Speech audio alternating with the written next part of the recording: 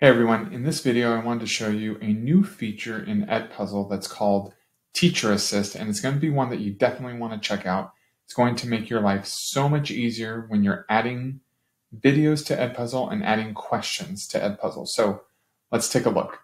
So here I'm on YouTube and I found this video about adding fractions that have different denominators from Khan Academy, and I want to put that into Edpuzzle and I want to share it with my students.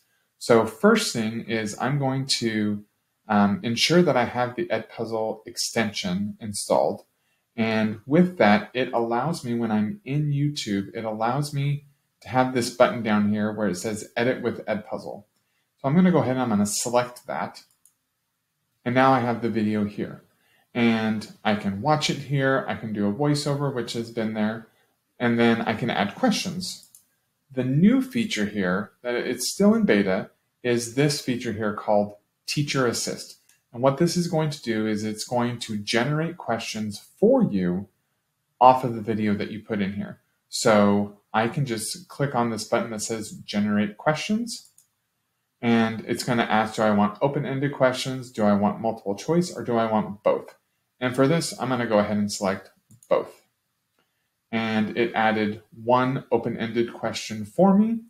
And here I can look at the question and I can decide, do I like this question? Do I not like this question? I can edit. I can change up the wording if I want, and I can go ahead and save. And then once I'm finished with this, I'm going to go ahead and press continue.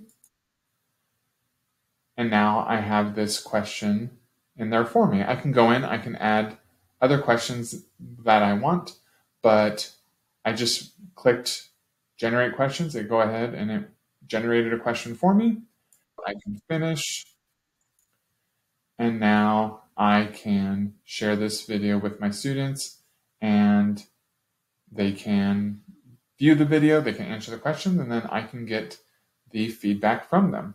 So this was just a quick video talking about Edpuzzle Teacher Assist. It's a great way to bring videos in, have Edpuzzle use AI to generate questions for you. Then you can go back, you can refine them to fit your needs and your class's needs, and then you can move on and assign that video to your students.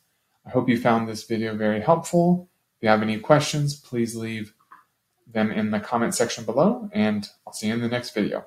Take care.